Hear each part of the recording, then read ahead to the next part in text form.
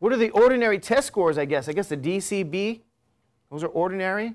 What's unusual? An A and a what? Fantastic, I guess, okay, by that language. Is that right? Okay, you guys okay with that? Okay, any questions so far? Nope, let's give you a few notes here. Let's note. Since we're on the topic, let's give you a fact here.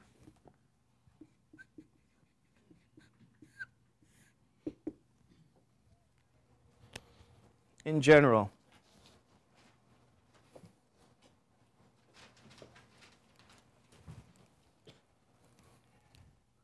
okay, let's give you a fact here. Chebyshev's theorem.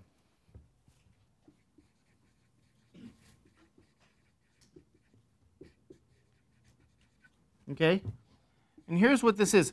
Given any data set,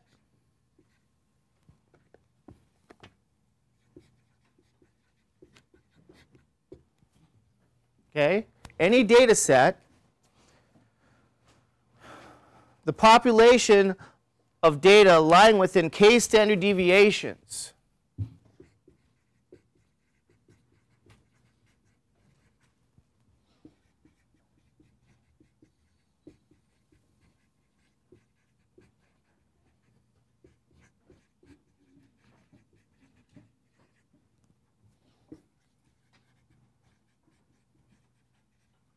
is at least 1 minus 1 over k, okay, squared, where k is greater than 1.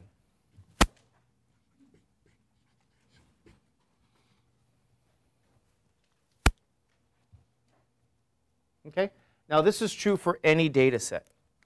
What we mean by any data set is that this distribution, okay, the distribution can be any type. Right? It can be what? Remember we talked about those different types of distribution? They can be uniform, what else?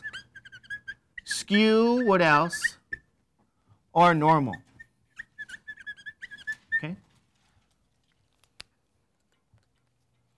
And so what happens is people kind of want to know, I mean, even if this were like in the setting of heights, people may want to know, you know, this range of heights. What percent of the population is within 1 standard deviation? What percent of the population is within 2 standard deviations or 3 standard deviations? We can kind of deduce what percent of the population is in actually what? Both shack and what? Mini-me's what?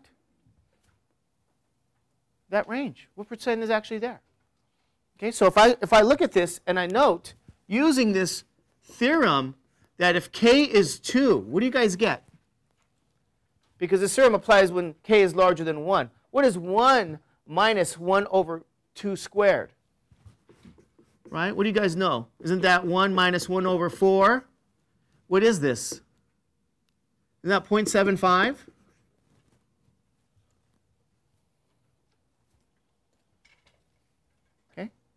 You guys know what this means? What does this mean? What does this value mean? About 75% of the data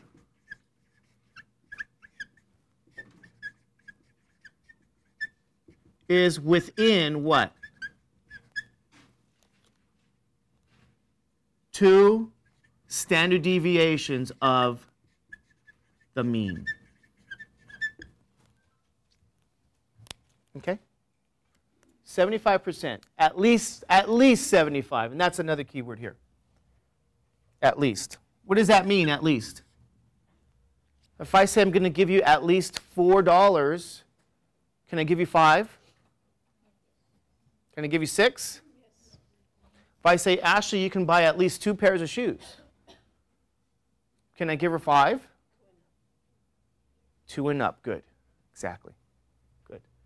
So 75% of the data is within 2 standard deviations of the mean. Let's go back to this picture. If the setting is height,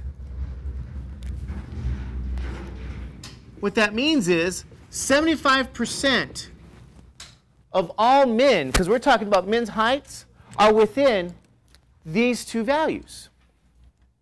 75% of all men. Okay? You guys get an idea now of what that means? What does that mean to you? Does that mean anything? What's the heights anyway? Can you tell me what these heights are? What's the heights? Can we say the mean plus 2 standard deviations?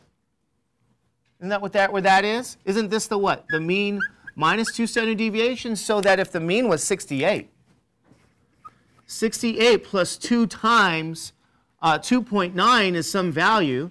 68 minus 2 times 2.9 is another value. What do you guys get for those values? This is where your calculator comes in. I'm not preaching, remember?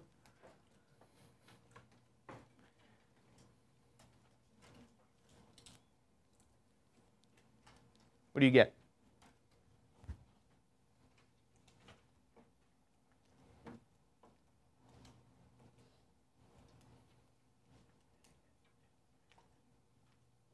What are the values?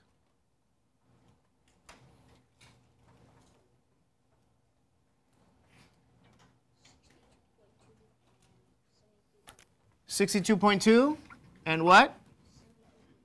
73.8. Is that right? Okay, how tall is 73.8 anyway? Isn't that 6 foot something? 6 foot what?